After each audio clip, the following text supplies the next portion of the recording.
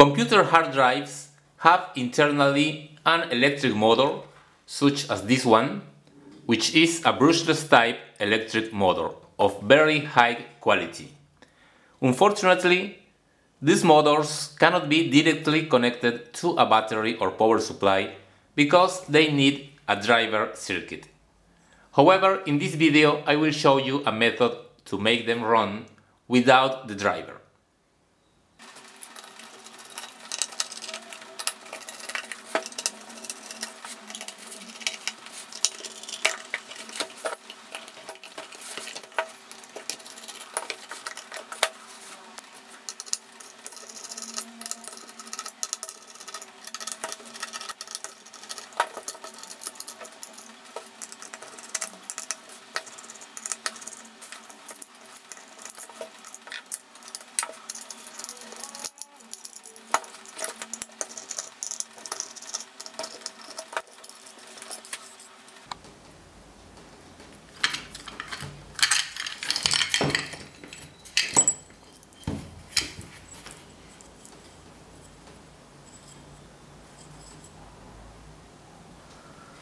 This motor in particular has 4 pins. Other motors, for example this one from another hard drive, has only 3 pins, but both of them can be used with our method. Once you disassemble the hard drive, be sure to save the neodymium magnet, which is very strong and of high quality. In some models, the motor is built as a part of the frame. You see? So in this case, we cannot use the motor.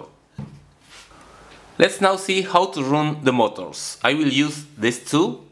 This one is of 3 terminals and this other one is of 4 terminals. And how we will make them run? It is actually very easy. We just need to feed the motor with AC. I will use this 12-volt transformer, and we need to connect the output of the transformer to any pair of wires in the motor. Let's see. I will use first the 3-terminal motor. I put this mark so that we can observe the rotation, and let's connect one pair of terminals. There it is. You can also move it in the other direction, and as you can see, the motor does not self-start.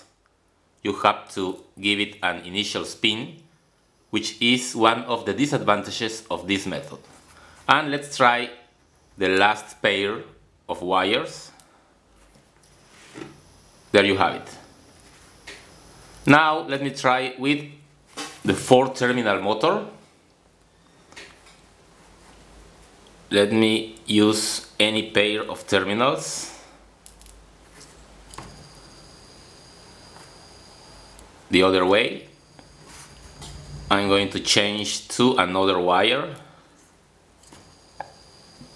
So as you can see, you can use any pair of wires in the motor,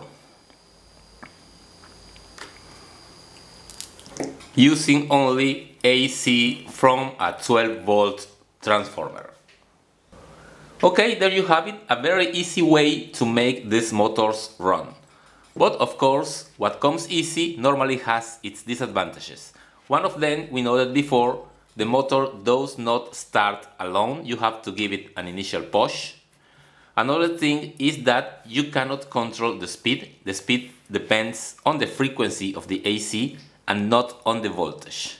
And finally, the motor runs at much less power than its normal rating. But this method does not need anything else than a transformer, and you can get these motors almost for free. So this can be useful in certain applications. Thanks for watching and see you in the next video.